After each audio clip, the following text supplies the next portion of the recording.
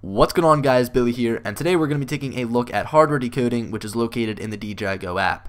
This setting can possibly fix any transmission errors that you're having with the live video feed, and what I mean by transmission errors is a black or green screen. This explanation should only take a few minutes, so let's jump into it. Before we begin, I do have to let you guys know that this is only available on iOS, but if you are using an Android, don't worry, Android apps can usually manage decoding on their own, so you're not missing out on anything. First, let's take a look at where we can find this setting. All we need to do is click on the three dots in the top right corner, and it should be there underneath of the first list that appears, which is General Settings. A lot of people may be wondering what hardware decoding actually means, and to easier understand this, we can break it up into two separate words. So first of all, we have hardware, and this is commonly known as a piece of equipment. Think of your phone or the CPU inside of your phone as a piece of hardware. Next, we have decoding, and to better understand what decoding means, let's first take a look at encoding. Now basically, encoding is converting raw digital video into a compressed format, and we often see this through YouTube, as video files can be anywhere between 1 and 2 gigabytes, and YouTube can't simply hold all of that data. Now decoding is basically the opposite. It takes that encoded or compressed file and converts it back into raw digital video. Now I used the example of a YouTube video when talking about encoding and decoding, but in our case, when we're flying our drone, our phone will decode the encoded video signal that's being sent from the drone live. With all of that being said, we finally get hardware decoding, which helps relocate the processing power to reduce overheating and improve overall functionality.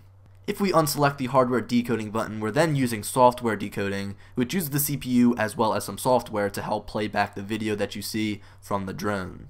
I did some latency checks by simply snapping my finger in front of the camera and seeing how long it would take to register on the phone screen, and I do have to say that with hardware decoding turned on, there was less latency, meaning there was less of a delay. The difference was definitely there, but it was nothing drastic. I really don't think that it's going to be a problem for when you're flying. Now you may be wondering, well, should I have hardware decoding turned on or off? And it really just comes down to the device that you're using. As I said, this is only for iOS users, and it all depends on the chip that's inside of the device. Basically, if you have the A8 chip or higher, you're going to want to turn hardware decoding on, and if you have the A7 chip or lower, you're going to want to turn hardware decoding off.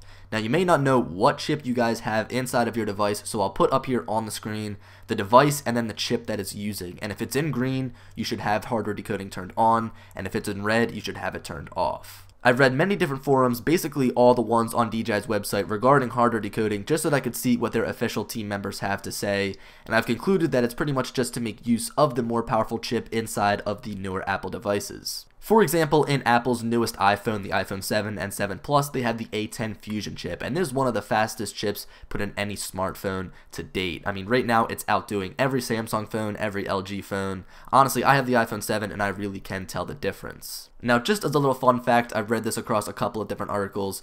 Basically, the iPhone 7 Plus's Geekbench score is almost faster than the MacBook Air, which is honestly just crazy. But back to our topic of hardware decoding.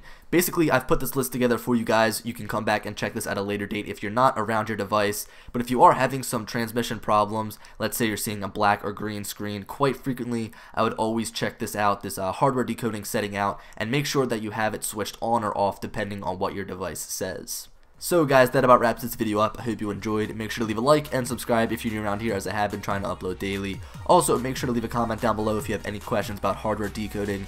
I know it is kind of hard to wrap your mind around. I know that I was sitting around for about an hour just trying to read up and make sure I had all the information right. But as I said, this video is coming to an end, and I'll talk to you guys later. Peace.